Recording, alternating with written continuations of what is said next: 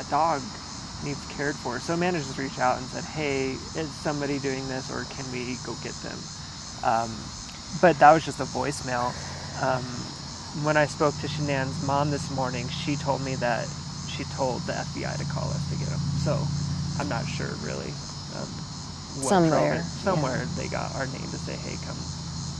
The family's trusting you, I guess, to care for their dog.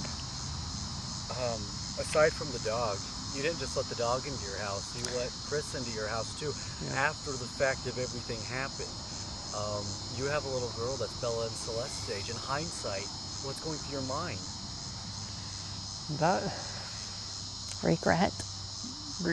I mean, that's something I'll never forget, that we allowed this guy in our house. I mean, had we had any inclination that we thought he was involved at all, no way would I have let him in my house with my wife and kid.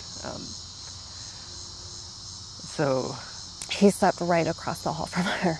Right. I mean, she came in that morning and was like, I saw Mr. Chris, because I mean, their doors are right by each other. And so that, I'm never going to forget. It's just a haunting memory now at this point. Like, yeah. No way did we know he could have been capable of something like this. I mean, on the phone, Amanda, you told me repeatedly, or you told me that you kept replaying the conversation from the past few days over and over in your head. Why are you doing that? Honestly, I'm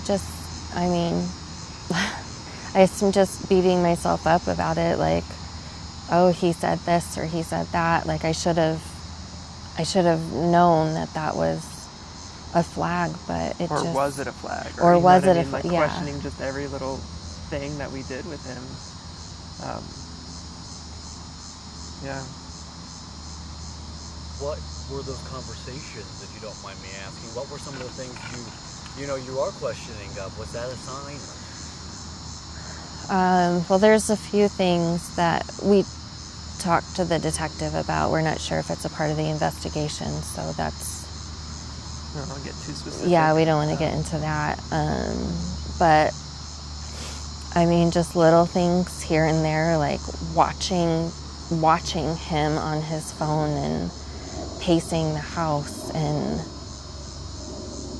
eating the pizza even. Like, he showed zero remorse. Like, there was no doubt in our minds that he was innocent. Yeah, that's awful. Yeah, I mean, while we were with Chris on Monday and Tuesday, it was more on Tuesday though, I mean, our conversations were kind of far in between. Like, it was a lot more silence. Amanda and I on our phones just trying to come up with any sort of idea of, like, what about this? What about, you know what I mean? Just trying to think through everything. And through those just little things, a few things came out that we thought, well, that's weird that you're not wanting to look more into that. Like, that seems like big deals. And as soon as we left the house, we called the detective. And we're just like, we don't know if this is something. It might be something, but we feel like we need to say something. I mean, again, it was a voicemail. We didn't talk to anybody. So, I mean...